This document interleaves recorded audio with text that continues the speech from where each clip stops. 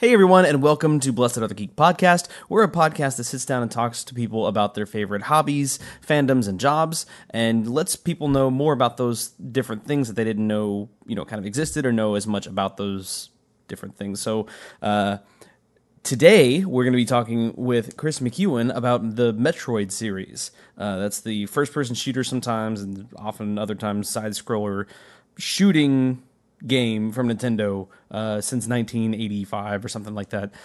So it's definitely one of my favorite as being a big Nintendo fan, and it was Chris's favorite, and that's what he wanted to talk about. So we talk pretty at length about Metroid and the whole series and everything around it. So without further ado, let's just jump right on into it. If you have any questions or any topic suggestions for the future, please send us an email at blessedgeekcast@gmail.com, or you can hit us up on Twitter at blessedgeekcast. We also have a Facebook group. Please come on over, join, and get the conversation going. So without further ado, let's get going.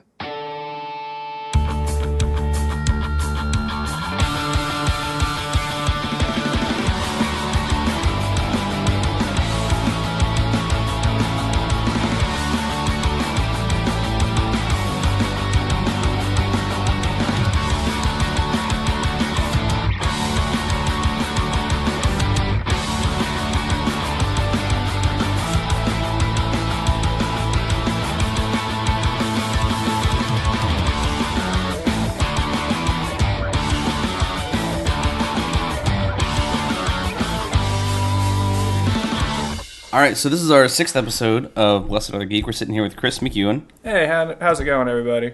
And we've met at Reboot, the local barcade that we have in Macon, Georgia, which is amazing. Yeah, we ended up meeting up, and ironically, how we ended up started talking was that his Mac case had a Triforce on there, and we just started talking about Zelda and hit it off from there. Yeah, I'm not shy about the things that I am nerdy about. And neither am I. On my Mac case, there's like a fist with the Triforce. It's a Mac, so the Triforce on the fist glows. It's covering up the Mac, the Apple logo. Then I have a Cyberman and the Smash Wii U logo. Yeah. But yeah, thank you for having me on here, by the way. Yeah. And so this podcast is about people's fandoms, hobbies, and jobs. And today you decided that you wanted to talk about Metroid, which is awesome. Yeah, because Metroid, the remake of Metroid 2 is coming out next week, Friday, I do believe, right? As of when we record this podcast. Yeah, as we record. But yeah. And I already have pre-ordered, I have I pre-ordered the special edition twice because I wanted to make sure I got it, and then it came out on Best Buy where I have Gamers Club unlocked, and so since I have GCU, I got the special edition for the regular edition price. Oh. And so now I'm trying to sell off the other one that I bought. Yeah, this is one of the very few games I've literally recorded the special, not recorded, but pre-ordered the special edition for. Because I have a personal thing about the special editions type stuff. Because you are spending $200 for little knickknacks that you could probably get third party. In certain cases. If you paid $200 for this game, then somebody ripped you off. Yeah. But something like Final Fantasy, the Tales of games, all that jazz. If you're sitting there and you're spending $200 for something that's like a small statue with some art book, I don't agree to it. I recently I got the pre-order for Fire Emblem Warriors Special Edition, and I wanted to jump on it because when Fire Emblem Fates came out, the Special Edition, you could only get the Special Edition that had all 3 games on the single cartridge, and then it came with some sort of bag for your 3DS, a carrying pouch or something, and then 2 keychains or something. But regardless, I wanted all 3 games on one cartridge. I wanted that, and I missed all the pre-orders. And even still now, it's $150, $200. Yeah. But yeah, the main reason why I got this because I found out the people that are doing the CD are the same people that did Metroid Prime. That did the music behind it. Oh, the soundtrack. Yeah, nice. That's why I was like, oh, I want this. Yeah, definitely, 100%. So let's go back to where did you get started with Metroid? Believe it or not, Metroid Prime. That was my very first Metroid game, and I remember it because I was 12 years old, and at times, yeah, the game kind of did scare the crap out of me. Believe it or not, a Nintendo. Oh yeah, absolutely. And believe it or not, a Nintendo game scared the ever living shit out of Right. me. Well, if you ever played Silent Hill, Well, because yeah, that was on the Wii. I've played Silent Hill too, so I played like the PlayStation stuff. 'Cause Yeah. I'm not just a big Nintendo guy. I love Sony games, and this was one of the ones that I had. This was one of the best games that I've ever played. And then Metroid Prime 2 came around. I sat there and I played that. And believe it or not, I know how many people sit there and say it's like the best one. I don't believe it is. Nah, it's not the best one. Because I don't like how the ammo counter is for the game. Because, I mean, you develop serious OCD when you get that last beam, the Annihilator, I do believe. Because it uses both light and dark. Oh, that one, yeah, the combo, yeah. It's been so long since I played Prime 2. I played Prime 1 last year for just a little bit.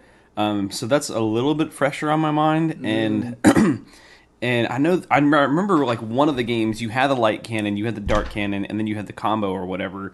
Was that 2 or was that 3? That's 2. Because 3, they went back to the whole stuff of adding on, doing like the 2D games did. They add on the power stuff right on top of each other, and most people are going, okay, so how are you going to do this? You can sit there and put power beam with the wave beam and the plasma beam. How you're going to use the ice beam in this, because we don't know if you're going to go straight with the piercing version of the plasma beam or the heated version like the Prime made popular, and it was the heated version, and you got, I think, the ice beam? Right. No, ice missiles. Yeah, it's been a while since I played that game too. I personally, when I started Metroid, I played the original one on the NES first. And I don't know what it was about that game, because even for the NES, there were so many other games that had better visuals at the time. Because think back to the original Metroid, like the background for every certain aspect of that game is black. Yeah. Like there is nothing to look at other than the platforms you're jumping on. Yeah, because the other one that comes to mind that everyone loves comparing Metroid to is Castlevania. Yeah. And Castlevania had these gorgeous detailed backgrounds even for the NES. And it's just, and that's the first thing that comes to mind. Yeah, you are right. It was very minimalistic in what they did, but the colors popped. It helped it out. And honestly, the soundtrack really kind of brought me in. For some reason, the whole Brinstar, that one really brought me in. And then the fact that, like, I could so easily just get lost. Like, instant, like, I would be playing for like 45 minutes and be like, I have no idea where I am. That was number 2 for me, and that's the reason why I'm excited for the remake, because I have never finished Samus Returns. I could kill like 5 Metroids and I go, where the fuck do I go from here? Right. I played Samus Returns on the 3DS about 2-3 years ago. I found I guess there may have been a My Nintendo thing where I got a discount on it or something, and so I played it. And when I played that, I played the entire game in about 3 days. And so since I played it in such a short time, for like a long period each time, I actually had a pretty good mental map of like what, because you didn't have a map in that game. Yeah. Like that game really suffered from not having a map. But if you play it all like in one sitting or close to, you can remember like sort of like where things are or whatever. It's very much like the original Castlevania in that sense, if you want to go that far, because that game didn't have a map either. The way you got that map is you got that fucking Nintendo Power magazine, and it had it like right there for you to use. That was the same way with like the original Metroid too. Yeah. I played the first Castlevania, but I played that back when I was like a sophomore in college, so that was 8 years ago that I played that. Goodness, yeah. Something like that. So that is not, and Castlevania has never it's never like brought me in as much as Metroid ever did for some reason, and I think it's because like I love sci-fi, right?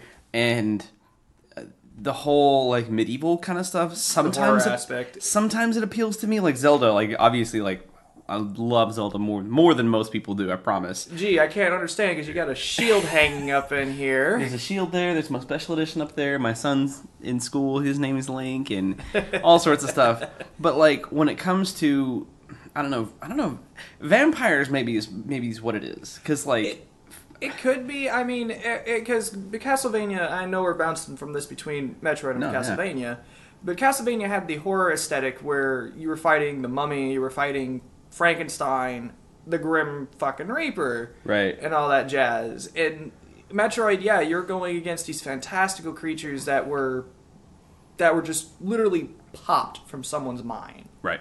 So you got the idea of someone's design, and they're not based off. Well, of and then, like we were saying before, the visuals on that game looked far better than Metroid did. Yeah. So there was that too. But to go back to Metroid, the remake of Samus Returns comes out. So Samus Returns. Well, why don't we go back and talk about the first Metroid? Okay. The first one. So. Do you want to talk about Zero Mission or the NES one? No, the NES, and we'll make our way to Zero Mission. In fact. Let me pull up a Metroid timeline. Because I do know, because there's one that I wanted to talk about, and I'm probably think you're going to be surprised about my opinion about it. Which one, the original? No, Other M. Oh, you know what? No, let's wait for it because. All right, I have my timeline here. All right. So the original Metroid came out in 1986 for the NES. You had 3 bosses in the game. You had Kraid, Ridley, and Mother Brain. If you don't count the fake Kraid, yeah, there's a fake Kraid. Yeah, he's right before. He's usually right before the boss room, I think. No, that's Zero Mission and Super Metroid. Where he's usually there. So Kraid is like imagine Taka from TMNT 2, Secret of the Ooze. You know the big turtle thing? Like that is Kraid. So he's got like... About Godzilla size, though. No. In the game, he's actually a little bit shorter than you are. I'm thinking of Zero Mission. I'm thinking of Zero Mission because he was made Godzilla sized to show how imposing he was. Yeah, so we'll get to Zero Mission in a minute and the changes that we'll talk about Zero Mission directly after this one. So in the original one, you had Kraid, and what was so interesting about the Kraid fight was that he had 3 like chest spike missiles that would come out at you at different levels, and if you hit them like with your bullets or your missiles or whatever, like nothing happened. So what you really in that game, the wave beam was nice and everything because it went through walls and it had double the power, but it was the ice beam that like you couldn't really beat that game very well without the ice beam. No, a lot of the Metroid games had that stable beam that you couldn't really beat the game without. I mean, even the Prime games had that. But to go back to the original one, staying on that one, I guess the hardest part for that was going through a lot of the stuff because with all the bosses and all that, because each one was teaching you how to fight certain enemies. One of them was teaching you how to fight, where Kraid was teaching you that you can't always just go guns in, running, guns blazing to try to hit a enemy with the spikes flying at you. Right. Ridley was teaching you... Kraid was about, like, positioning yourself correctly in the vertical space. Yeah. Ridley was the horizontal space because he would always hop around, jump, and... Yeah, he fired these little twirling razor things at you a lot, and that was kind of annoying. Yeah. But if you had the ice beam with Kraid, it was really cool because you could freeze the top 2 chest spikes that he shot out, and then he wouldn't shoot any more out. So as long as they were frozen, like you could just like missile all day. So that was the tactic there to do that one. And then Ridley was the same thing with the disky things that he threw out. So if you froze those, he wouldn't shoot anymore. So you'd have to freeze them up when they were up high in the air, and then just go down and just like fire away. Yeah, Mother Brain, shoot the glass, shoot her in the face, and then get the hell out. That was... Yeah, Mother Brain, if you froze the little donuts that came at you, then it wouldn't generate anymore. But if you didn't freeze those... They kept that one. That's the only thing they kept with the Zero Mission remake, by the way. Yeah, they changed a lot for that Zero Mission remake. So at this point, we can go to Zero Mission. Because I played most of it recently, but I haven't finished it. I did. That was the one that was how I actually went through because they added a second section to it as like a sort of post game type thing. Oh, okay. But it was really, really good. It follows the same story like the original. Samus goes to, I think it's SR388 or no, it's Zebes. She goes to planet Zebes. That's Zebes. That's the first mission she ever had. It's called Zero Mission for that reason. And she's trying to figure out what's going on.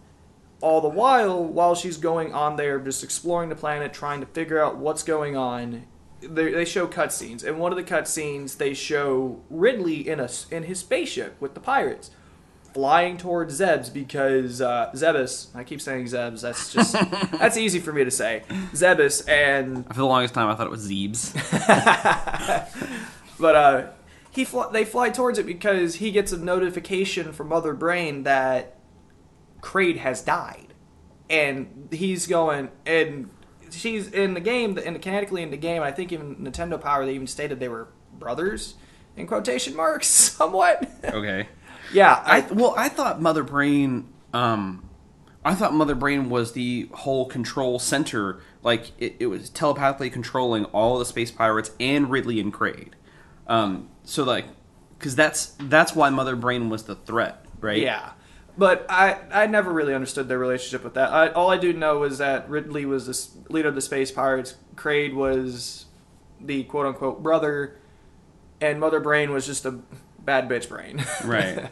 But, because he gets the idea that someone's killed Kraid, comes down, and then you get the classic dun dun dun dun dun, the whole Ridley song and all that jazz when you fight him in there.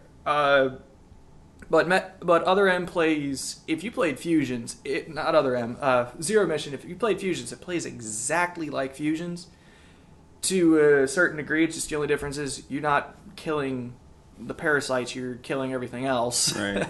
So I have Fusion on my NES Classic, but I have not finished it. I've played like maybe 10 minutes of it. You need to play it. Yeah, I think that's looking at the list here of Metroid games. I think that's the only one that I have not completed, other than Zero Mission. But I mean, like we said, that's kind of the original game in a nutshell. So yeah. I don't really count that.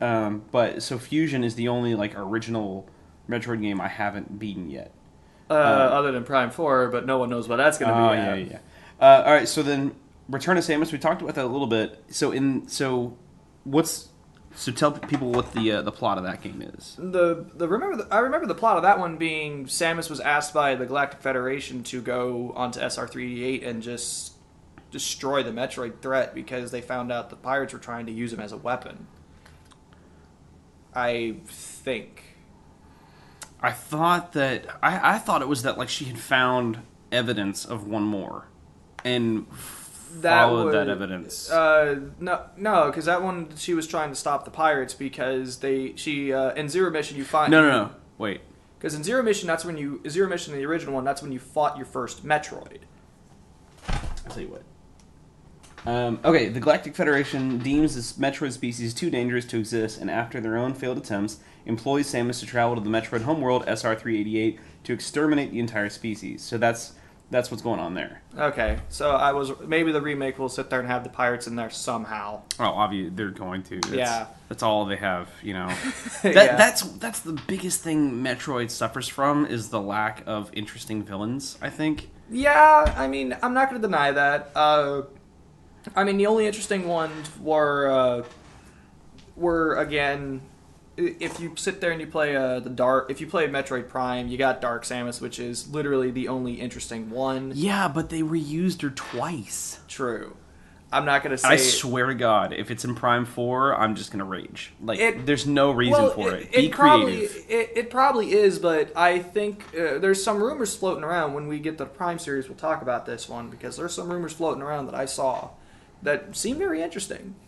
But all right, so Return of Samus in this game, as you land on the planet, you go down through a couple tunnels, and then you find basically, so Metroids look like jellyfish, right? Yeah. With teeth at the bottom, but without tentacles. Yeah. And they float and like fly or whatever. Well, that's what we're used to seeing as Metroids. It wasn't until Return of Samus that we saw more of their life cycle. Yeah, we saw them basically be more of the xenomorph from the Alien series. Yeah, which is what it's like. The entire series is based on Alien. Yeah, even Miyamoto has come out and like admitted it. Like, or he said it was inspired because he said that was. I think he said in an interview that was the one that scared the crap out of him. Yeah, and I wouldn't be surprised. Yeah, I just got done watching Aliens, the sequel, like 2 days ago, and that's the one where there's not one, there's like 1,000 of them, and it's like, holy cow, this sucks. Yeah, if speaking of Alien, if you are a fan of the series, there is one game that I know you'd have to get Steam, you have to play on Steam for, but it's really, really good. Which one is it? Isolation? Yes. Yes, I heard really good things about that one. Ignore what IGN says. They're a bunch of shitheads. They don't know what they're talking about. They're fucking stupid. Yeah. They did the same shit that they did when it came to Omega Ruby and Alpha Sapphire. 7 out of 10. Too much water. Well, I have my own opinions about RS, but regardless. So you come across, the first Metroid you come across is not the typical Metroid you think of. It's actually in its, the Alpha stage. Alpha, or is it Gamma? I think it's Gamma. Yeah. It's the Gamma stage. So it's actually a little bit bigger and flies around. And it has the armor on top, and you only can hit it from the bottom. Yeah. And so as you go, once you kill that, then you find out that there are a certain number of Metroids on the planet, which is much lower than it should be. It's like 30-something. So you have to go and kill... Given the size, though, of the game cartridge. Sure. But thinking of, like, the lore of the game, and it's like, there's only 30 on this planet? Like, is that a big deal? You'd expect there to probably be more. Like, thousands, yeah. So anyway, you have to go and kill all 30 Metroids, and at the very end, you find the Queen Metroid. Yeah. And we won't spoil what happens at the end of the game for anybody who hasn't played it at that point. Well, like I told you before we started, You haven't gotten that far. I hadn't gotten that far. I kept getting so fucking lost every time I would kill that first one. I go like, where the hell do I go now? Yeah. And I'm one of those type of gamers that refuses to look up a guide unless I really hate the game or I need to get it done. And there's been a couple that happened for me for that. There's one of the ones that I really hated the game for, which was, believe it or not, the original Enter the Matrix on the GameCube. Oh, I never played those. Play Path of Neo and you're good. That's all I'm gonna say. So in the sequel or in the remake, so we're kind of touching fan games a little bit here. Yeah. So last year, a fan game came out called another Metroid Remake 2 remake. So AM2R is what it's called, another Metroid 2 remake. And fans kind of went crazy over it because the visuals look great. It was based off of the visuals from Zero Mission, so it looked really good. There was a map. Because Metroid 2 wasn't on the NES, it was on the Game Boy. Yeah. Not the color. It was on the Game Boy. Yeah, it was on the original Game Boy. You could play it on the color, and I've played it on the color, and that's where I was like, I don't know where the hell do I go. Yeah, there's not much. It doesn't add. Some games added a little bit of color. Like I know Kirby added some color. Kirby, if you play, it had a little Easter egg because that was like the last game I think made for the Game Boy at that time, and they added a little Easter egg to it. Link's Awakening was also one of those type ones too. Link's Awakening DX and all that. Well, there was the original Link's Awakening that came out, and then DX actually was still the original Game Boy cartridge, but it had color options in it. Because you could play it on the original, or you could play it, but you could only access one specific dungeon if you played it on the color. Yeah. Because there was the red and blue dungeon. Yeah. So anyway, so AM2R came out and fans loved it, but as Nintendo does, they said cease and desist, and so they had to take it down. And I played a little bit. Did you play it? Yeah, I played a little bit of it. The problem that I have with it is that you can easily tell this was for speedrunners. Like, straight up. And I don't mind when fans do that, because I don't mind that. But when you're sitting here trying to just, you're like, okay, I want to explore. It's almost like that was the intent of the remake, was to be a speedrun game. Yeah, I mean, and don't get me wrong, I understand that, because, I mean, there's one out there for, again, Zelda, and I know we're going to be touching on this on a Metroid podcast. Right. But there's the Link randomizers where I watched Pro Jared play through the original one and links to the past versions of them for the Link randomizing, and that was specifically for speedrunning. Mm-hmm. But it's been made to the point where you can sit there and play it yourself if you download the ROM, and that's the only way you can play it, sadly. Right. So the fan game came out, Nintendo put it out on a C&D, and everybody said, come on, Nintendo, like, you're not even touching this franchise. Like, the last game that had come out, that was a original game, was Other M, And that one came out in 2010. So it's been quite a while since we had new content. Since then, we've had Federation Force, which is not worth talking about. That was last year. That was... There's only one reason why I would buy it, and one reason only, because I found out that was Iwata's last game that he worked on. Oh, was it? Mm-hmm. Interesting. I found that out, and I said to myself, if I could find a brand new in package, I will never open the game. I will just buy it and keep it there. Yeah, and the other problem with that game is that it was like Triforce Heroes. It relied on having multiplayer, people be there. And I mean, if the game sucks, people aren't going to play for very long, regardless. No, and I understand that because I know we're jumping from right. We're jumping around. Yeah, we're jumping from AM2R to this, but going back to AM2R, the one thing that I found out was that they were sent a C&D, but they literally told Nintendo, they said, we're not selling this for profit, but we will take down the download links. But I think the guy made an agreement with them because he put it on his blog spot that he said that I made an agreement with them that I'll keep this link up for 24 hours, but afterwards it's done. I'm not going to post it back up, whatever you guys do from there. Well, so people got really upset because, this is a great remake, and it's getting taken down. And a lot of people ask, like, why don't these people make the game and then come to Nintendo and say, hey, I made this, you should sell it, And then cue in the internet meme where it's like, hey, I made this, and it's like, hey, I made this. You know? Like, I mean, don't get me wrong. I mean, Nintendo's taken in a lot of people that have made fan games because I know they offered a job up to that guy that made Pokemon Uranium. No, I didn't know that. Yeah. Well, and probably the Pokemon Company offered him a job. Probably the Pokemon Company probably did because they were like, "Holy shit, this is good." Right. But was that the one that came out about the same time? About the same time. I played that for like 30 but this was the one that they kind of had the mutual agreement of, yeah, we will take this down, but we'll sit there and let people get the last download link and all that jazz, whatever. Well, a year after this all C&D stuff was this past E3 where Nintendo announced they had been working on their own Metroid 2 remake. Yeah. So that's the one we were talking about comes out next week. Next week Friday on the 3DS. On the 3DS, I'm excited as all get out. And it does introduce a new mechanic where Metroid can actually like hit something block something back with their cannon arm. That actually was in Other M. But this shows you how much they know fans do not like Other M because Other M had the counterattack. Oh wow! There. I don't even recall that. See, it has the counterattack in there, and it has some of the melee stuff. It has the grapple mechanic. Now we're gonna, if you want to jump ahead to Other M, because you're gonna be surprised about my response. Not yet. All right, so after Return of Samus was Super Metroid on the SNES, and that was 1994. And this is, I was gonna say until Metroid Prime, but there's only one game between those. Which is Fusion's, one of my favorite ones. Right, but I mean, Super Metroid to this day, you could pick up and be like, "Holy crap, this is a fantastic!" I have game. it on my 3DS. I even have it on the Wii U. Mm-hmm. I'm like one of the very. Yeah, I think I have it in both places as well. I'm one of the very few people that still has a Wii U that hasn't got a Switch yet. No.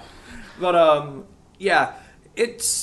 and that's actually the one that I've been currently playing through slowly. Right. Because I do enjoy it. I really, really do enjoy it. It's just that it's one of those type of games that if they somehow, quote unquote, remake it and they just put that version out with added mechanics in there, right, I wouldn't tell the difference. Well, and this kind of goes into the thing that Nintendo does a lot that bothers me, which is that like Super Metroid is just a retelling of Metroid 1 again, and Zero Mission is a retelling of Metroid 1 again.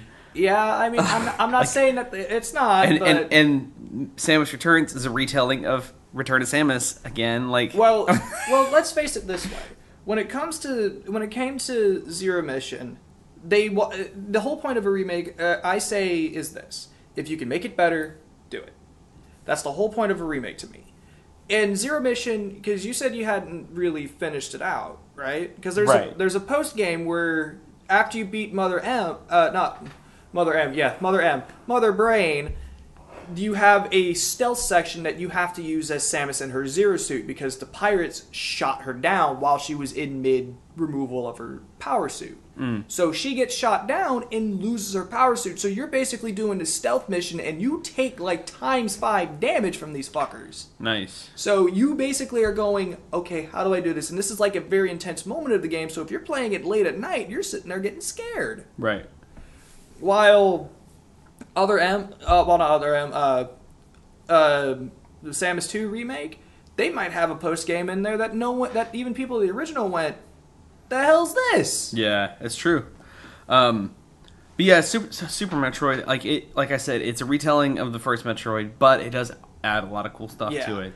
I mean, and if you really want to go by the official timeline, the Prime series come after Return of Samus, because she's still hunting down the pirates because she finds out that there's other Metroids, but she wants to stop them from using them as weapons. Yeah. Because you have Prime 1 where you find the Talon Metroids. Prime 2, they're still using the Talon Metroids on Aether. And you find out a couple of things about them. So she's if you want to go by the official timeline, it goes like NES 1, the NES Metroid 1, Metroid 2, the Prime series, then Super Metroid, Other M, and then Fusion. Which it's a confusing timeline. It's more confusing than Devil May Cry's timeline, but it's a good timeline in general. So after Super Metroid is Fusion, the one that you keep talking about. Yeah. And so what's the premise of this game? The premise of this is immediately after Other M. As much as fans will not agree that it's after Other M, it's immediately after Other M. And basically what happens with Other M is that once you kill the Metroid, and we all see with Other M, it goes from after Super Metroid, you see her kill Mother Brain, and there's a whole bunch of plot that you do in Other M, but there's creatures from Other M that you find and kill that the Galactic Federation takes onto a space station to study. And Samus is tasked to guide personnel to SR3D8. They find out there's a parasite that the Metroids have been keeping at bay called X. These parasites, have you ever seen The Thing?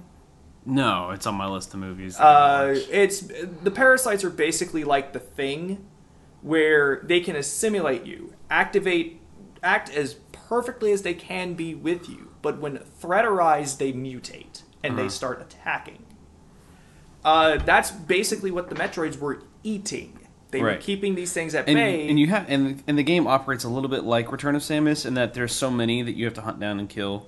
No, not at all. You're trying to stop the spread of them on the space station, but and it's one of the reasons why with the Thing comics and the Thing movie is that you don't want this creature to leave Antarctica, because if it gets out of Antarctica, it can just sit there and assimilate the world within 50 days. Right. And this is where you can see where there's a lot of inspiration pulled from Alien. Yeah. Because in the sequel, Ripley goes with a team of people as basically a Marine, as a confidant about the xenomorphs, or the bugs as everyone calls them, and tries to help them out, and shit hits the fan. Right, like she's just there as an informant, kind of like letting people know, like, this is what we're looking for, and this is what you need to stop, this is what you need to blow up, stay away from them, etc. Because if the xenomorphs got out, then the entire universe would be at danger too. It'd be a danger too, but you also have Weyland Yutani, who wants to make them a weapon. Right. But this is also the same way with the Galactic Federation. They find out that the Metroids were pretty decent, and one of the biggest plot points you find out is that there's a clone of Samus walking around called SAX. It's basically a clone of her that was an X-parasite because she got infected with it. They used a Metroid vaccine to save her. So that's the reason why she has the cool-ass fusion suit, why everyone loves it. And they go, we want this fusion suit to come back, and why everybody flips shit about the Meebo incident. We'll get into that in a little bit. But you find out the Galactic Federation has been taking the sample of DNA of the Metroid that was from Samus's suit, because the Metroid saved her because of Super Metroid. You find out they were cloning him. You find out they were making Gamma, Zeta, Alpha, and the new one, Omega versions, which within the span of days. And and there's one cutscene that I remember completely is that one of the clones of Samus, an SAX, is sitting there destroying everything because it's going, oh shit, my prey, my predators are here. Right. It's going into that mutated state of like trying to attack stuff. No, it's just because since it's a clone of Samus, it has the gun and everything, so it's just firing off ice beams everywhere. But it is the parasite that takes on the form of Samus. Yeah, right? it is the parasite. But since it doesn't have to mutate because it has Samus's abilities full 100%, it can sit there and just fire away. Right. So Metroid Fusion came out in 2002. And the previous Metroid was Super Metroid, which came out in 1994. Mm-hmm. So there's almost a 10-year gap between Metroid games. But that same year of Metroid Fusion, we got the first 3D world-exploring Metroid Prime game. Yep. It was a giant game changer because everything up until this point were all 2D side-scrolling platformer Metroidvania games. Yeah. And as I stated beforehand, that was my very first one that I've played, and I went back and played the other ones. Right. And so in the first couple Metroid games, there's no dialogue, like at all. There's no dialogue. You have to ascertain the plot from computers and different things here and there. But again, especially the first like 2 Metroids, there's almost no story. Metroid Prime was the first one that did all the stuff that. And there's still nobody there for you to talk to. Mm-mm. Instead, you use your visor to scan like literally everything in the environment. Lore, and this is some call me Johnny ended up saying this is a scan haven type of thing. Yeah, and it's he has to sit there and he has to do that. Like there are 300, 500, 700 things you can scan in the game or something like that. It's insane. They said it's over 1,000. Oh well, then there you go. Yeah, they said it was over 1,000, and I remember this game because there was one aspect, because I remember this game really well because this was the first one that allowed you to change the beams on your gun. It didn't stack like the previous ones. Mm-hmm. And so can you imagine me going back to play the original Metroid games going, oh hey. Well, in Super Metroid, I think you could have changed your beams on the select. You could turn them on and off. Yeah, but you couldn't royally like on the fly select what you needed. Yeah, right. Okay. So imagine me going back playing the original ones going, okay, where's my wave beam? Where's my plasma beam? Right. Where's my ice beam? What the hell's going on? Yeah. Keep in mind, I was a kid, I didn't know. Right. Now I do. So in Metroid Prime, we find out that the space pirates are doing experiments on Metroids and breeding them, and with Phazon was Metroid 2 Echoes. No. It was Phazon's an overarching thing, but they were using it. They found this thing on the first Prime Talon 4 because it had this nice. It was a nice substance they can use, but it had mutative effects. And this was the game that you found out that these space pirates were fucked up individuals. Right. Because one of their dialogues that I remember finding in one of their logs was we are trying to replicate the hunter's abilities to the extent that we can try. There's a couple that we can't use. The morph ball we cannot use because subject has, let's say, compacted on himself. Oh. It doesn't take much to figure out what they did. Right. So Metroid Prime is really, really good. It's giant overworld that you can explore, and the soundtrack on that game is really, really stinking good. The soundtrack. The Norfair and the Talon 4 soundtracks are both like solid things. I'm sorry. That was the first time that I heard the Ridley music, and that's been his classic theme, and they've done remixes of it. Bum bum bum bum. Yeah, bum, that. Bum. Yeah. And that's one of the Nintendo songs that I'm like, oh yeah, let's get it going. You sit there and you can feel the tension between these two, and as I said, I got stuff to say about Other M, which is almost there. Yeah, we're almost there. Metroid Prime 2 Echoes now. Sure.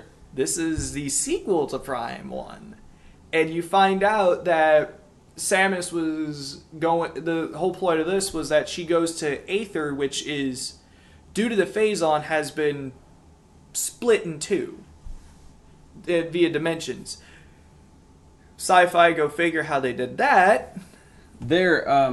Samus is sent to investigate the planet Aether after a squad of GF Marines was lost there. She finds all of them dead, killed by several creatures, mostly by an evil race called the Ing.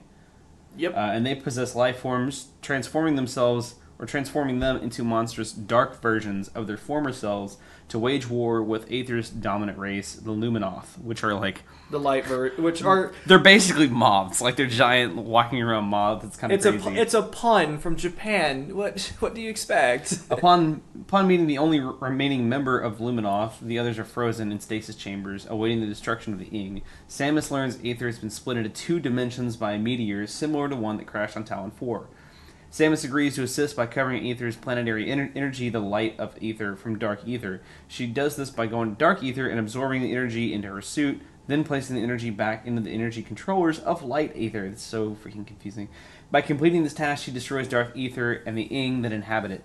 And then it talks about the final boss. But we won't get in there because that's spoiler territory. Yeah, that's spoiler territory. Because this was the one that it actually had. This one introduced Dark Samus. I remember because that was at the beginning of the game, and it was like it's split off from her, and she's like, "What is this?" And then Dark Samus runs off, and then that starts a whole. No, not split off from her, because you find out at the end of Metroid Prime 1, if you 100% the game, when she loses the Phazon suit. Uh-huh. And this is a 2004 game, so if I spoil the final boss, at this point, care. Right? I don't care, because you fight basically Metroid Prime, haha, title of the monster game. Right.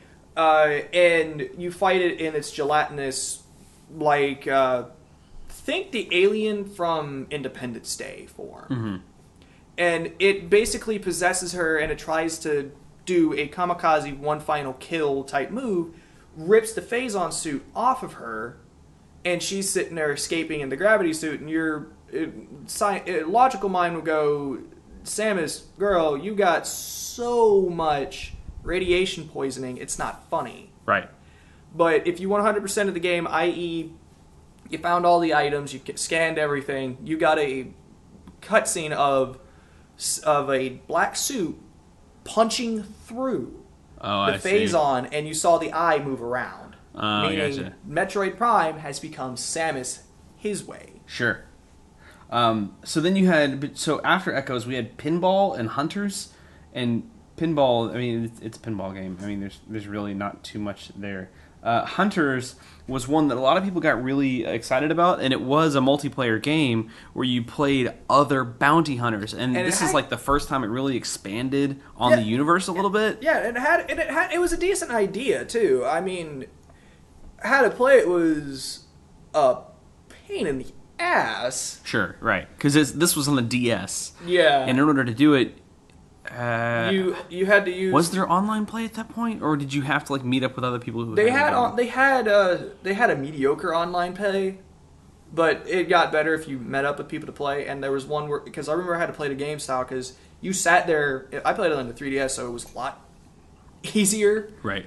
But you had, because the A and the arrow keys literally helped you move, but you had to use the stylus to move around, tap the fire, and right, and that falls under the Nintendo territory of like, hey, we have a touchscreen, use it for everything. See Phantom Hourglass and Spirit Tracks. That, or it was literally, hey, we got this new idea, let me cram it down your throat until you love it. 100%. And then everybody's like, I don't love it, I don't love it. Mm-mm. Yeah. I was just one of them that was like, and they're like, okay, fine, you like motion controls, right? We have the system called the Wii. Now, the new Motion Plus for Metroid, I can't go back and play the original two Metroid Prime games on the GameCube anymore. Yeah, because when I played Metroid Prime last year, I started playing. I was like, "This is like I can't control this. This is awful." And so now I'm thinking about buying the Metroid Prime trilogy, maybe for the Wii U, so I can go back and play it properly. It's $20. It's $20. You use Metroid. You use the motion controls if you played like you're a big Pikmin fan, so yeah. You know about the new Motion Control Plus for the Pikmin games, right, and how well it smoothly runs. Oh, it improves it 1,000%. With the new Motion Control ones for Metroid Prime Trilogy, it's a little bit of a learning curve, I will not lie, because if you hadn't played it in a long time, you sit there and you have to try to refine that position that you would know how to use and get ready to fire. So there is that. But it's very fun. That's the only way I could recommend ever playing this game ever again. Right. Is play it with the motion controls like that. Okay, so then we have Metroid Prime 3 Corruption, which was originally on the Wii. It was the first one on the Wii, and it was the first one to use motion. One of the only ones on the Wii. Right, but I was talking about the trilogy and Other M. Yeah, right. But you had this is the first time it was first person shooter on the Wii. It was a first person Metroid shooter game, which is amazing. And it was the only one with dialogue too, like full on voice. It was one of the first ones with full on voice acting. Oh, I see. I got you. And I think that one gets a pass because Samus didn't talk, but again, back in true Nintendo form, we don't want our main characters to talk. Other M has something to talk to you about. Right. Well, I mean, we realize where that would be a bad mistake when we talk about Other M in just a minute. So that one's going to probably take up the bulk of talking. So Metroid Prime 3 hopefully, is what I have to say. It hopefully ended the whole Phase-On and Dark Samus thing because they used it too much and it should be over. It should be over. I mean, don't get me wrong. I don't mind Dark Samus being the villain. If she's back for Metroid Prime 4... It's so lazy, though. It's lazy? It's so lazy because you don't have to do any new character development. You don't have to do any new character design. True. It's so lazy. Come on, make something new and fun. I'm not going to disagree with you on that, but there's a rumor floating around that I saw on Reddit, and I can't seem to find it anymore because I was looking for it earlier. Right. That there's a rumor floating around for it saying that Dark Samus possibly will return. Oh, Lord. But... Move, Kitty. Kitty jumped on the table with the microphones. But you have to work with Dark Samus against something even greater than her because it's threatening her existence. Okay, I really hope that doesn't happen because that sounds awful. It sounds awful, but it's interesting to a point because, I mean, I'm still waiting on the Zelda game where you get the... Bounce to Zelda real quick again. Where you get the build-up of, say... Ganondorf, Link, and Zelda having that true friendship and having that one climactic battle of do you kill your best friend? Because that's what a lot of people have the fan theories on, especially for when it was one of the fan theories for Breath of the Wild, was that Ganon was Link's friend, but he found out about the curse and he went mad. Oh, I see. Yeah, so it's an interesting idea. I think the whole partnership to fight off something greater would work better in Zelda. Yeah. Because you'd have to, like, Link and Zelda would have to convince Ganondorf or Ganon to join them and be the Triforce together. Yeah. To defeat something else and, put their differences aside. I feel Nintendo, like that would be... if you use this, we want compensation. That's right. That ain't going to happen, but that'd be nice. Yeah, it would. All right, so let's talk about Metroid Other M. I know you're so giddy and you want to get to this point. So Metroid Other M, this game came out in 2010. This was the second original Metroid game on the Wii. The year before, 2009, we had Metroid Prime Trilogy, which packed Prime 1, 2, and 3 on the Wii, and you have Wii controls for the GameCube Yeah, games. and it had bonus stuff that you can get that you couldn't get. So the first thing I would say about Metroid Other M is when it came out, and the trailer came out, you didn't use the Wii remote and the nunchuck. You only used the Wii remote. And everybody's like, well, how am I going to move around? Yeah, it goes back to, somewhat goes back to the classic version of Metroid, where it's like a 2D, it's like a 2.5D type thing where you're moving around using the D-pad, on the nunchuck. Not the nunchuck, the Wiimote. But... And it's fun. The gameplay is solid. It's very fun. I mean, but I can already hear people already screaming whenever this goes up in the comment section of, "You son of a bitch! You love that game? I can't believe it! You fucking moron! Did you see what they did to Samus?" And there's a reason for it. There's a reason for it. And Gaijin Gooba actually goes into detail with this because Samus has PTSD. Right. And when I don't care how badass you are, when you sit there and you see the guy that you've killed for the final time, it's not coming back. You've been just fighting mechanized versions of him. We're talking about Ridley. Yeah. And you see him come back in this feral state. I don't care who you are. You're going to shit yourself in fear because you thought he was gone. It's true, but so for anybody who doesn't know what's going on, the problem people have with Metroid Other M were a few different problems, and one is first the controls. The controls, because Nintendo nailed it with the Wiimote nunchuck combo in Metroid Prime 3. They nailed it. It was done. It was amazing. Yeah, but it wasn't the same studio that did Metroid Prime. It was a different studio, I do believe. Right. I'm gonna see who that was. Real quick. I can pull it up. It's Team Ninja who did that one. Yeah, that one's more for Team Ninja was more for. Whereas Retro did Prime. Yeah, series. Retroid Studios did Prime, and I don't know if they're doing Prime 4, so. Nobody knows who's doing it yet. Okay. But yeah, so the controls were the first problem. The second problem is the voice acting itself wasn't great. And there was a reason for that, too, to be honest with you. Well, that's direction. And then the third problem would be the script itself. Yeah. And how... Because as much as I hate sounding like a weeb... If you play the Japanese version and you have the English subtitles hacked in, Samus sounds perfectly fine because that's how Japanese portray characters that are cold. They have to be cold and harsh, but they have this bit of personality of "fuck you, I'm not going to listen to you," but okay, you do have a point type of attitude. Right. And they tried to directly translate that for the script. Now, did it work? Hell no. I think maybe they should have chose a different actress for it. But so the other problem was but that was the actress's first job, though. That's why. So there's your problem. Yeah, it was her first job, but it's kind of like the voice actor for Breath of the Wild for Zelda. Like I wasn't in love with it. Some people are, and it worked for what she worked it for what she needed. I mean, I like the fact that Zelda has a bit of a British accent because it makes sense. That doesn't bother me. I just didn't like her voice. Well, yeah, I didn't Rivali was awesome. Well, Rivali was a dick. He was, but his voice actor was great. Urabosa was great. Mifa, when you could hear her, I wasn't impressed with that either. I said anyway, when you could hear her, she was good. So the script for Mother M, I said yeah, it's a pun. Metroid Mother, yeah. Right. So the script for Other M was kind of awful too. It really just kind of like made Samus a big pushover pussy. I mean, because she's supposed to be this hard ass bounty hunter, right? Yeah, like she is supposed to be her own solo thing, and she comes in on this planet and finds out that her old squadron is there. Her old squadron and her old Army Academy instructor. And this is why I said this Adam. game. I said this game leads into fusions because you got some bosses that are from fusions into Other M, and Other M is immediately after fusions is immediately before fusions. Right. Because you have a creature in there called Nightmare, which can control gravity.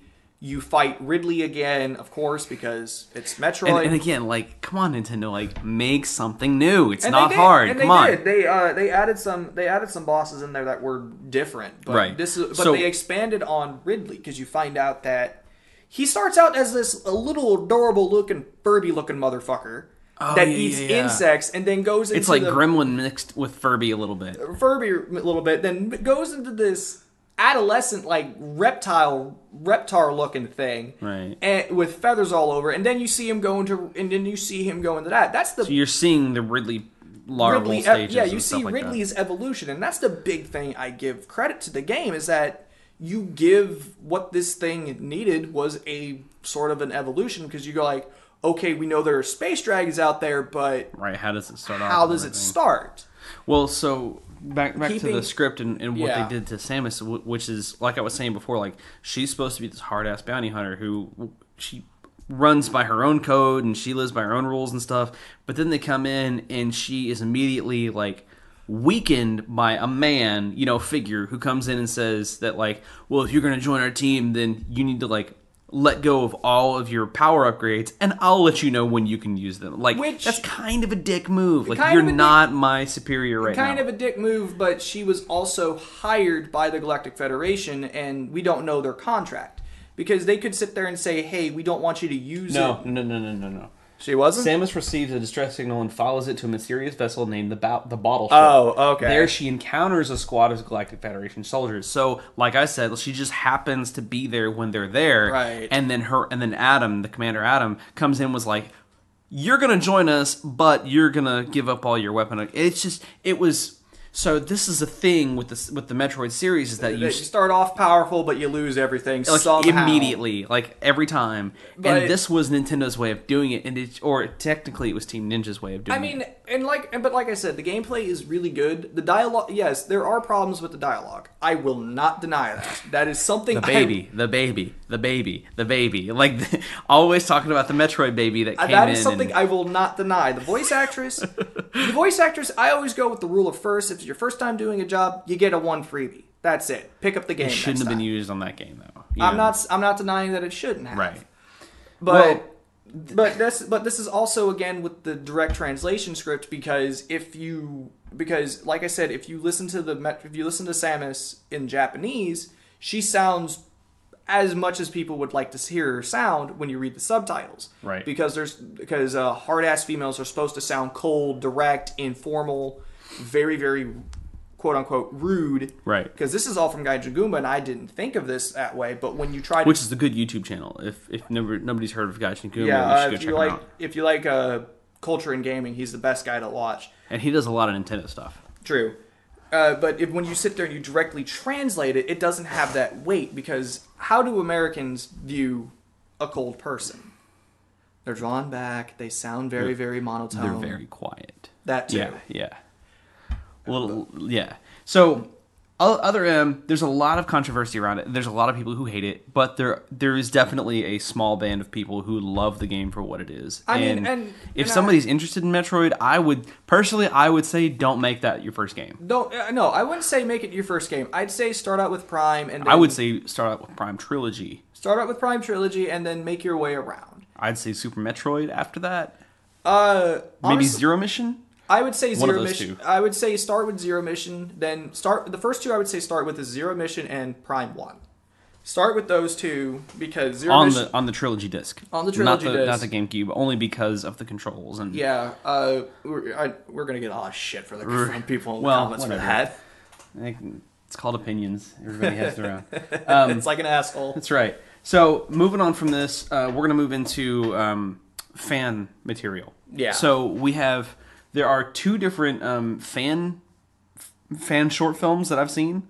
I haven't seen those. You haven't seen them? No, I haven't. Okay, so I just saw one of them the other day, which is pretty new, and I didn't like it as much, only because they really tried, but it fell within that area of like it was a budget problem, is what it was. So like it fell into that weird trough of like maybe you should do it better or you should not do it as good. Like you need to pick one. Like there's this weird trough of things right there.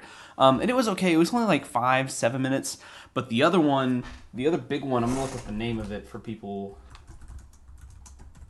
who don't know what we're talking about. It's the big one. The Sky Calls. That's what it's called. And this is the other one I was talking about. A live action short film. This one, that's actually a year old. They're both a year old. Never mind then. And there's a couple on here, but the Sky Calls is the big one. And this one, since my computer's not going to play audio, I can pull this up and kind of show you. This one is 11 minutes long, and the budget on this one is actually really, really holy good. Shit! Yeah, it's really good. And the girl who does Samus voice acts a little bit, and she rolls into a little morph ball. It looks really good, and it's with this fan film that you really see where Nintendo could come back into the film industry and knock the fucking pants off of pretty much any other studio if they do it right. If they get the fans to do it. Look at that. It's amazing. We're looking at the scene where she's in the dark and all you see are the trim of her suit glowing in the dark. And this is a fan film. Like, this is a fan film and it looks amazing. So I gotta watch that later now. As we all know, there's the Super Mario Brothers film. And the Super Mario porno that Nintendo owns. Yeah, well, anyway. The problem with the Super Mario Brothers film is that Nintendo just handed the rights off. And they said, do what you want. Here are the rights. You can make a movie. And even Bob Hoskins, who played Mario, came back later and said in an interview that if he had known what he was doing, he would not have agreed with it, and he wouldn't have gone through with it. Yeah, because he said he was a fan of Mario at that point in time, I think. Because I know Anthony Hopkins came on that set drunk as fuck. Every time, yeah. And personally, since I'm a huge fan of Nintendo, I like the movie for what it is. I don't count it as canon, or like I don't. When I watch it, I try not to consider the fact that Even it is a Super Nintendo Mario doesn't Bros. count it as canon, but Right. But interesting thing about the fan film, because you brought this up, the studio that did the Castlevania anime. Oh, the new one recently. Yeah, the new one, the 4-episode long one that everyone gets. That damn, holy shit! Yeah, we're still playing bits of this fan film. It's They really want to stinking sit good. there. They want to sit there and make an anime of Metroid. Can you imagine? No. Okay, so here's what, because I've been thinking about this a lot lately. Metroid needs a movie. It doesn't need a series. It needs a movie. Well, they'll probably make it into a movie because they want to do that same style with it. Star Fox needs an animated series, just like Zelda needs an animated series, actually. Hang on. Let me finish. So before Star Fox Zero came out, which again people have mixed reviews on that. I loved it. There was an animated. I love it because they did that. If once you 100% the game, they sit there and say to our co-wing and pilot, "We will miss you," which was a tribute to. Oh yeah. And it brought tears to my eyes. Chills and tears. Oh Yeah. goodness. But right before that game came out, they had a short film that was 12 minutes long. Yeah. And you see where like there is so much potential for Nintendo to knock people's socks off. Going to Zelda, you need an HBO Zelda series.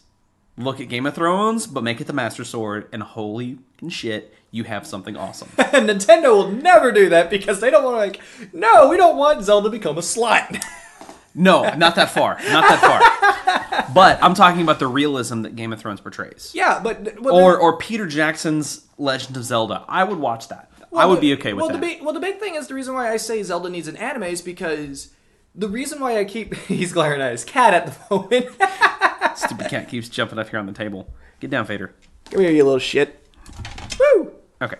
Anyway, but the reason why I say Zelda would benefit more from an anime is because with anime and cartoons, you have to do a lot with just drawn space. You got to make the face express. Link is speechless, and this is the reason why I don't want them to do a Game of Thrones type of thing, because you're going to make Link speak. And that's the one thing that everyone goes, no, you fucked up with Samus, we don't want to hear Link speak. No. I think... So I was thinking about this the other day. If you had a 3-season Game of Thrones style Zelda series, okay, and the 3 seasons would be Ocarina of Time, Majora's Mask, and Twilight Princess.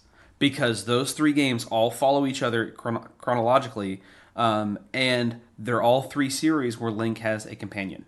True. That speaks. So you'd have Navi, which would both be the little ball fairy and also form into a human at times to talk to him that would look a little bit like the Sprite from the awful animated series nobody wants to talk about, right? So it'd be a mixture of those 2 things, which you'd also get with Tattle from Majora's Mask, but then you'd have Midna in Twilight Princess. Yeah. So that's how you would work around Link not talking in a series. I get that, but it's still, my mind keeps going back to the Smash Brothers anime-esque intro they did for Palutena. That's the reason why. That was amazing. That's the reason why I keep doing that. Kid Icarus could also benefit from an animated series. God, that would be amazing. That's the reason why I'm sitting here looking at this for the anime version of Legend of Zelda. I'm going, because there are some things that Link does a human can't physically do. Because I'm sorry, if we had a hookshot right here, Matt Pat's kind of right. If we sit here, we sit there, we shoot that shit right there. Our arms are gonna go. Yeah. If nobody knows what we're talking about, Game Theory has a fantastic video. He always has fantastic videos, but he's got a great video on The Legend of Zelda and the hookshot and like how that could never physically happen and work. So that's the reason why I say it would benefit from an animated series, because there are some things that Link can do that a normal human cannot do. Well, and then so Nintendo could start building a universe, because this is what people are doing now. Marvel, DC, even Universal is now building their own monster universe with Let's not talk about that last one. Yeah. But Nintendo could do this with their own universe. Think of Metroid, right? Yeah. If you did a Metroid series, if you did an animated series, as much as I think it would be way better as like an actual film. But hang on. What is Samus? She's a bounty hunter. where are there other bounty hunters in Nintendo's like F-Zero. lineup? F-Zero. It's the only other place, right? Now think of like, because we've only seen Captain Falcon race. Like that's fun sometimes and for short periods. Like NASCAR is fun for short times if you could finish the race. Holy right. Fuck. So you'd have, think of like Captain Falcon joining up with Samus on a mission to annihilate some, like they're both bounty hunters that are going towards the same thing at the same time, right? I mean, and that's a competition, so you could actually make Captain Falcon sort of an antagonist at that point, and then build his own So series from basically that. Sonic and Knuckles at that point a little bit. Yeah, a little bit. Anyway, there's also a really cool fan game. There's a couple fan games. Obviously, we talked about AM2R. There's another one that I really recommend people trying, and you can play it on your NES Classic or emulator or whatever you want to do if you have an IPS patcher.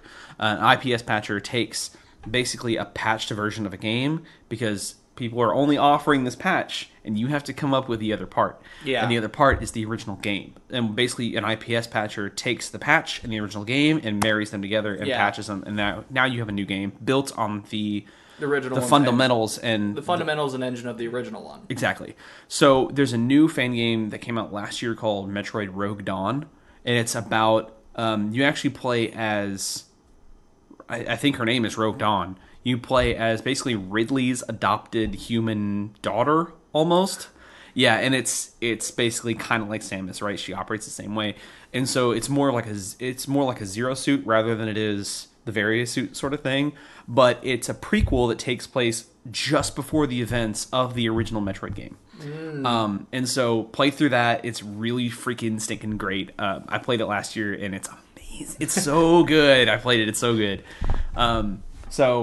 Before we finish off here, because we actually went longer than we normally do with our other stuff. I'm sorry. No. We went the other way. We went with talking about each game rather than like talking about the series as a whole. What makes Metroid special to you? Like, why is it your favorite thing?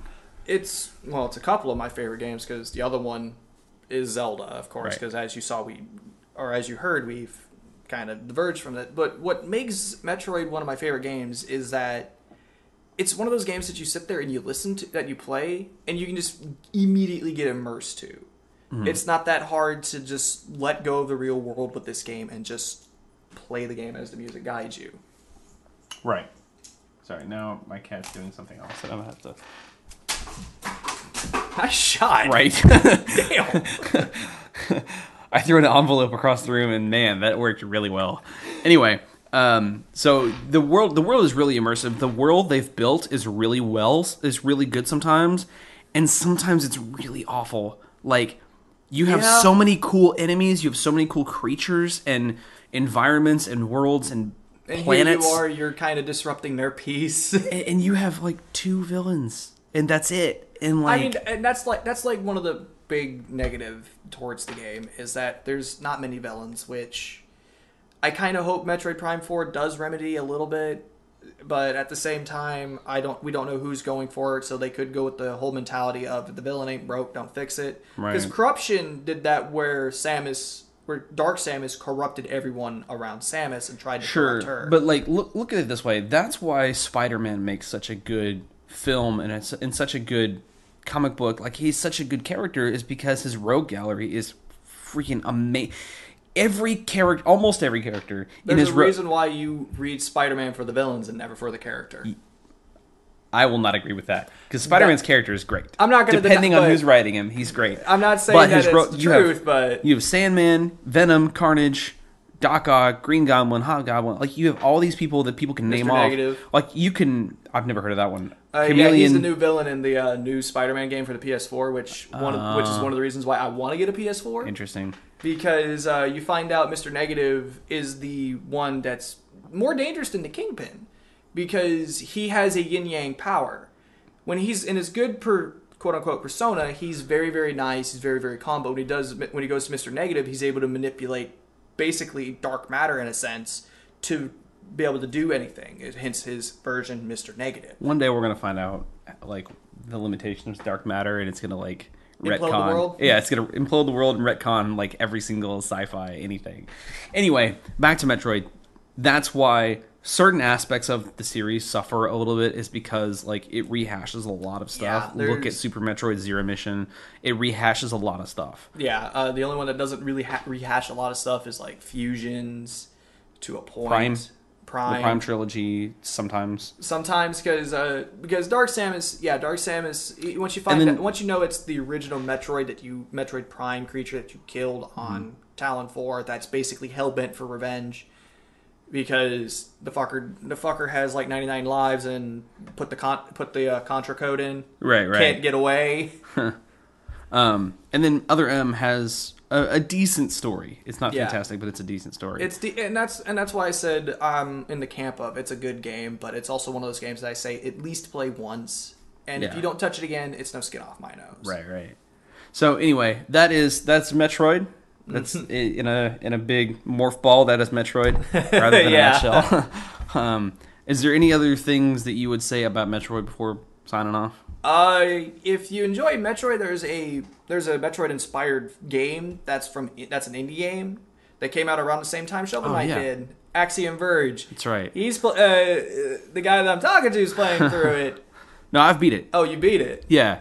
I used a guide because I played it towards the end of the Wii U's life, and I wanted to play it, but I also needed to like just get done with it so I can play Xenoblade X. But yeah, what was it called? Axiom Verge. Goodness gracious, Axiom Verge is a fantastic. It is a fan. Like it should have been a Metroid game. It could have. It has a lot of throwbacks. And to this Metroid. this is how fans should look at. This is how fans should look at making their own games that spin off from Nintendo products, because Nintendo is never going to buy your product. They're not going to do it. It's not going to happen. Well, they'll co-own it with you because Nintendo went, oh shit, yeah, put it on the Wii U. Yes, but as an original product. What I'm saying is that like if you rip off their products and make your own fan game, they're not going to go for it. No. But if you make your own thing, it's going to be great and they're going to love it. They'll bring you into the Nintendo family, treat you really nice. Right. But Axiom Verge, you follow the scientist who gets pulled into another dimension or something like that.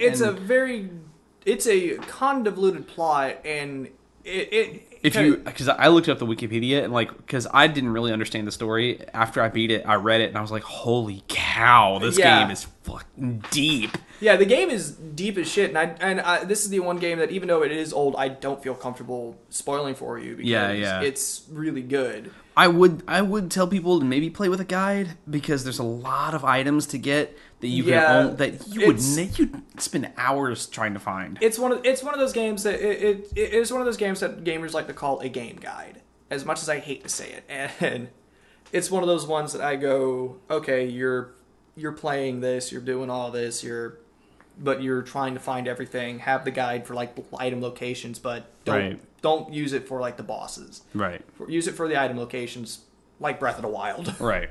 And anyway, so that was a good game too. Definitely check out Axiom Verge. It's really cheap. It's on the Wii U. I think it's coming. I think they're talking about bringing it to Switch. I think they already did bring it to the Switch. I think not yet. But it's cheap. It's like $10. Yeah, it's well worth the money that you'll. It's well worth it. But yeah, that's my thoughts on Metroid and a little tacked on for the fan game. Yeah, it's a fun series that I think everyone should play. Definitely. Well, thanks, Chris, for joining us for our 6th episode. We went a little bit long, but am I one of the longest ones?